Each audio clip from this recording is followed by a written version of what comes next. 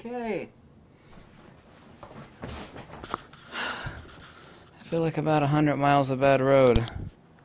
So I'm back from Washington State and Idaho, and the lecture and convention. I will resume normal broadcasting in 24 It was actually extremely unusual, and not in a bad way, at the convention.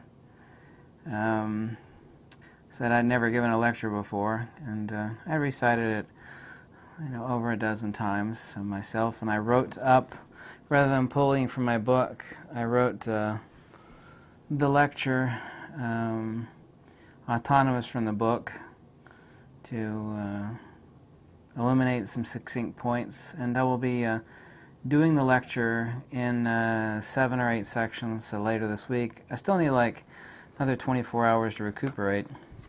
This is the magazine that they actually created for the convention.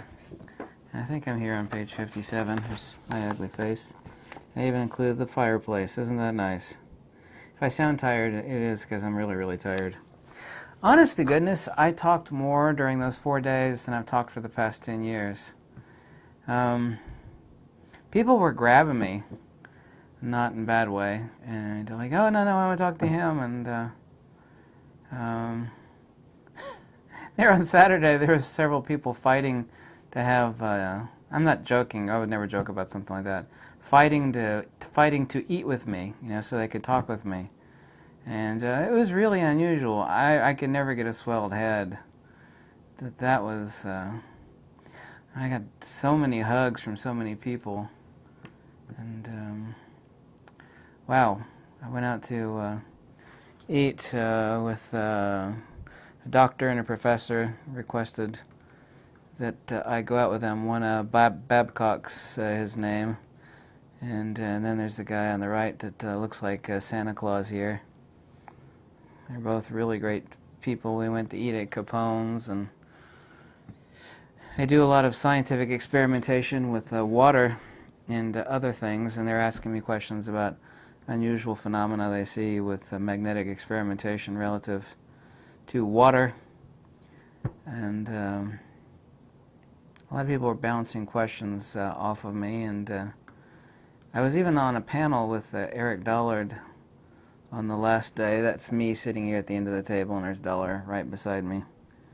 It was interesting. We all went out to Coeur d'Alene, Idaho, to have dinner later that day.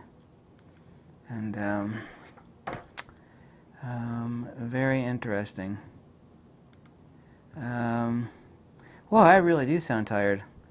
I did a moderate amount of photography, but I was extremely busy the entire time. I mean, it was... also, too, the people that saw the lecture it was very fascinating. People were saying that's the best lecture I've ever seen, and I would never make that up. I mean, I was like, really? Really? Very self-deprecating. And they're like, oh, yeah, I mean, it was... The only complaint that I got is that I was talking too fast, which I knew that I was. I was still slowing it down. For me, I was in like low gear, but to everybody else it sounded like I was, talking like a squirrel on crack. And I was even in the mall today getting a coffee just to go out and exercise and walk, and a guy came up behind me. He was like, "I should have seen, hey, that's you, I live here. Watch all your magnetism videos. I wish I could have seen your lecture in Idaho." I was like, wow. Very interesting. So let's resume the photography and the field theory, and I will post the 8 or so sections in 8 different videos or 7 different videos of my lecture later this week, starting on Friday probably. I'm sorry, I'm so exhausted. This is my lecture, by the way. How do you like the images on the back there? Yeah. And there were several women that said I had the audience riveted. They were hanging off my every word, and it was so fascinating. I was like, really? I still can't wrap my mind around the endless and enormous praise I got. I was not expecting that at all. I mean, since I'm not a lecturer, I thought, you know, I was going to lecture on Friday. I thought after the lecture, you know, I'll be there for like 2 more days, and then people will be staring at me like, "Ooh, God, did you see that lecture? It sucked." It was, if I had like some sort of fantasy of like a perfect lecture to give, like, you know, everything just went so well, my best possible dream would only rate like a 5 compared to this. This was like a 10 out of 10. The reception was, I still can't actually piece it together as far as, you know, the praise and the handshakes and the, it was really, really unusual. I must have loaded up about 30 thumb drives too. I said, I'm going to give out my lecture, my notes to people. And some woman went out and bought 3 thumb drives and came back the next day, and I loaded them all up. She's like, this is for me, this is for my friend. And there's a rich guy there, and he says, how come you never put Bitcoin on your videos? Like, well, I did, but nobody ever donated. And he's like, we'll fix that. So I installed an app on my phone, and a Bitcoin thing, and he opened up his phone, and it said he had $50,000 in Bitcoin. He's like, here you go, here's a couple $100. I was like, that was really, really nice. Wonderful guy. Wow, this is what it sounds like to be so incredibly tired. People kept, there was a bar there since it was in an Eagles meeting place. Everybody kept offering to buy me a beer. I was like, I don't drink. Thank you. Thank you so much, though. Can I buy you a soda? Everybody just kept buying me sodas. I think that's what happened to my blood sugar. I don't drink sodas normally. And I got so many free sodas. Every time I finished a soda, people buy me another soda, and I think this will spike my blood sugar. I literally talked more in those 4 days than I've talked in 10 years in total. Not complaining at all. It was just like, it's very unusual. So I guess the lecture was a really big hit, and I've been keeping on top of all photo news. And what camera did I bring with me? I brought my Fujifilm X-T2 56mm portrait in the 18-135, speedlight, Godox trigger, and Godox speedlight. That's my travel kit, so to say, since it's nice and compact and fits in my backpack really well. So thanks to everybody that was so very, very kind to me at the Energy and Science Conference. If I sound like I'm about to die right now due to exhaustion, it is because I feel like I'm about to die due to exhaustion.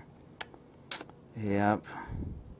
Oh, everybody started calling me Magneto at the conference. They said, we figured out what to call you. We're going to call you Magneto. Some guy called me Magnet God. Hey, Magnet God. Like, hey, Magnet God, come over here. I got another soda for you. What day is it? Today's Tuesday. Yeah. If this video rambles, this is like what it sounds like to be insanely exhausted. Not only that, but I was out walking today quite a lot, and it was like 1 billion degrees. You know, I felt like I was like 2 inches from the sun, so that didn't help any either. Yep. So everything kicks back into normal. I don't have to prepare for a lecture anymore, so I can devote nearly all my attention to everything else. Thank you so much for watching. Hope I didn't bore you to death. If you like these videos, click the link below. Tell me to jump off a cliff. There's people at the lecture that are like that too. People are coming up to me jokingly going, hey, jump off a cliff. I'm like, There's like 12 women at the conference. About 12 women. They were all like, I think all but one of them, they were all like, you know, so nice to me, give me a bunch of hugs. Two of the ladies actually just kept hugging me. It's like every day was just more hugs. Not that there's anything to complain about that. So very kind of them. They were like, oh, you're not angry at all. You're sweet. You're a sweet guy, they said. I'm like, well, I don't know. I guess so. You're so giving. When people said, can I buy, what really was weird to me is people kept saying, can I buy your lecture? I'm like, well, don't buy it. Just give me a thumb drive. I'll give it to you. Like, oh, you're so generous. You give everything away. It's like, well, yeah, I love giving stuff away. You know? I wish that were, if I had a bunch of money, the first thing I'd be thinking of not buying myself something, I'd be like, oh my God, I'm going to buy this person this, and I'm going to buy this person that, and I love giving stuff away. So, phew, God, I need some sleep. Bye.